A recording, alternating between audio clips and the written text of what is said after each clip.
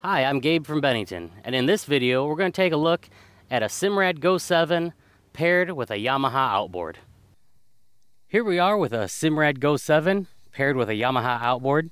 Keep in mind that Go7, Go9, Go12, the operation is the same.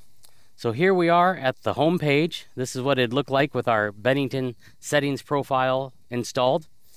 So you have your icons here. Let's first go to our chart page. It's going to show where you're at. Within this, you have options. So if you tap the top right corner, there's 3 lines. We can create a waypoint. There's also more options. We can change the view. For our chart options, we can turn on and off some additional layers if we so choose. You may prefer more detail or less detail. So if we go back, let's create a waypoint. So let's tap on our screen here. We're going to press and hold a location where we want to go. It pops up. We select new waypoint and then we hit save. And there it is, saved on our screen, point 2. Now let's go back to the home page by tapping in the top left corner. Your echo is like your basic fish finder. Shows depth. You can go in here and change options. So if you tap on the top right corner again, we can adjust the frequency, the gain, the color. There's more advanced options as well. But if we go back to more options, there's things like the depth line, different fish symbols that you may want to turn on or off, fish ID beeps. So your basic fish finder settings are all here under your Echo page.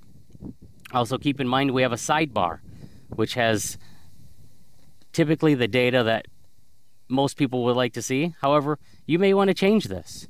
So if you want to do that, you just tap on the sidebar once, you press and hold on the one that you want to change, and then it pops up and you can choose any of the available data to put in that location instead. We're going to go back to our home page by tapping in the top left. SideScan is an option that would require an upgraded transducer available from Simrad. However, with the transducer we install, you get the HDI transducer, which does your echo and your DownScan. DownScan, again, more for fishing, but it's a more clear view of the bottom to help locate fish. And let's go to our nav page. So a different view, but if you're traveling, you may like to zoom in and it'll show you as you're moving through the water. Again, any of the data in these 4 corners can be customized. So we got fuel showing, volts, depth, and speed. You just tap and hold on one of them and you can replace the data, just like on the sidebar. So if we go back to our home page again, now we get to our Yamaha screen.